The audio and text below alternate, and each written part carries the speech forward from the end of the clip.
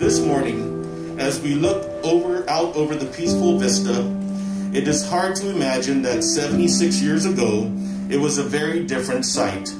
Planes were dropping bombs from above. Amphibious assault vehicles were carrying thousands of Marines and soldiers ready to storm the beaches below. Japanese troops were returning fire from their fortifications. During the 2.5 years that Guam was occupied and up through the battle to retake the island, thousands died. Not just the military members on both sides, but innocent men, women, and children, our people. Today, we remember everyone who died during the dark time in our history, and we celebrate those who have survived. We are reminded of the sacrifices our people made, some making the ultimate sacrifice. On the plaques here above, the names of our people are written so that we will never forget. We reflect on the stories of that time, shared by our brave survivors. The vividness of their stories touch our hearts and give us the courage to face all adversity. On Sunday morning, December 8, 1941, our lives were forever changed.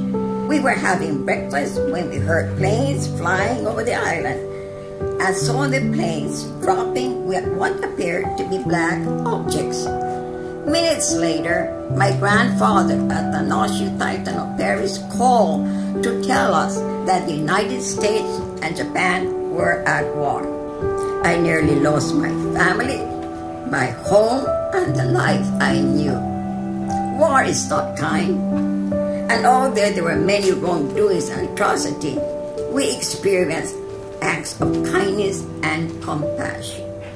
With time, prayer, family support, and by sharing our stories, many survivors, like me, have moved on, forgiven, and found peace. I pray our stories live on and are never forgotten.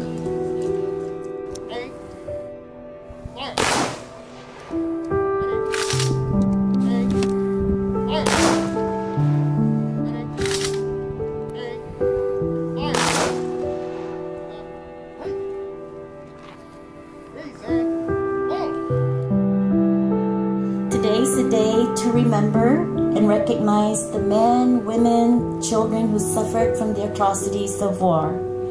We must ensure that their stories of survival, fear, hope, and perseverance live on forever to remind us of our commitment to peace for future generations.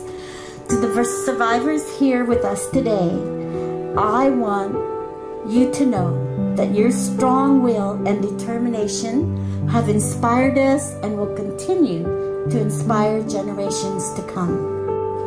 Malaguzu bilnai todu hamzu ni man lalala undonkulu na sizus maasi ni tetsu mizu para taprotehi itanota ikoturata itautauta idiritsota zanipas titaza sina na palabras sina demuscribit esti na occasion y liberation.